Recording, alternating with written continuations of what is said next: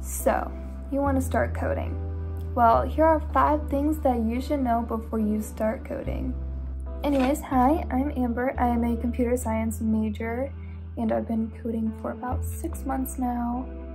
This is, 6 months. It's been a long time, really. Dang, it's been quite a while. But I'm going to be going to a different college soon, so if you like that kind of stuff, or if you like coding, please follow me, subscribe to my channel, like, comment, all that fun stuff, because it really means a lot to a small YouTuber like Zemwa. But anyways, on with the video. So, number 1, it's not gonna be easy. Like, when you start learning to code, it's going to be a lot of information. And it'll get complicated the more you go along with like learning. Like, when you get more progress farther and farther into the like actual like learning stuff, it's gonna get more complicated and it's gonna start getting stressful and strenuous. And that's really something that you need to keep in mind, because it's not always gonna be like a piece of cake. Like, there's gonna be errors, there's gonna be bugs, there's gonna be missed semicolons. It happens a lot. Number 2, practice makes progress. You really need to practice coding. Coding takes a lot of practice to learn. If you don't practice, you're less likely to retain the information that you're trying to learn. And also, writing notes help. That's what I do, so if I'm having like an issue, I can go back into my notes and look at what I've written down about that certain topic or about that certain type of code. I have like notebooks on different like programming languages that I've been working on when I am learning with my learning and stuff. And typically I do code for about 3 to 5 hours a day, but like every little bit of practicing really helps. Number 3, don't do it for the money. Don't. Because it is going to not be fun if you're only money focused. Like, you're not going to be as happy if you don't actually have a like passion for coding, or it's not something that you enjoy.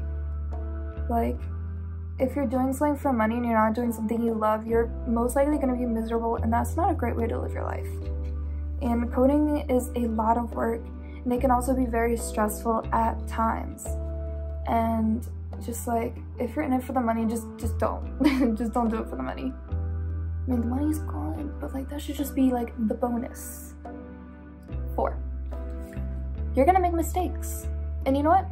That's okay, because everyone makes mistakes. Everyone breaks the code now and again, and just there's going to be bugs. There's gonna be errors.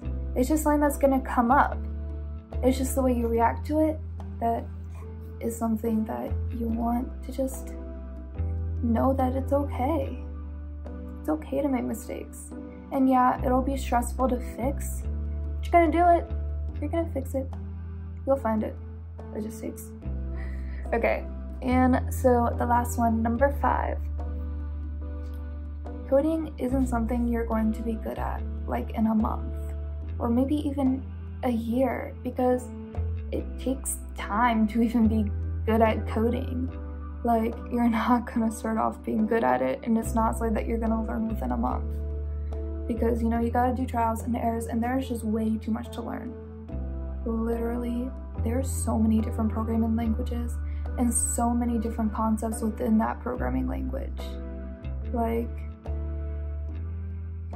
it's just not really gonna happen. But you know, if coding is your passion, I know you can do it, and you'll get there eventually. It'll be all amazing, and we'll all be amazing software engineers working for amazing companies like Google and all that jazz. And you know, it'll be good. It'll be great. And I know you can do it. Everyone can do it. Yeah. But yeah, those are my 5 things that you should know before starting to code.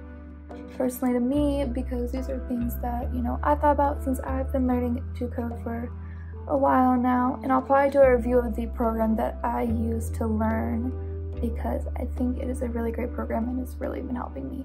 So yeah, if you liked this or you like anything that I do on my channel, please, please, please subscribe, please like, please share it with your friends, tell them to subscribe as well because, hi. But yeah, other than that, I'll see you guys in the next video.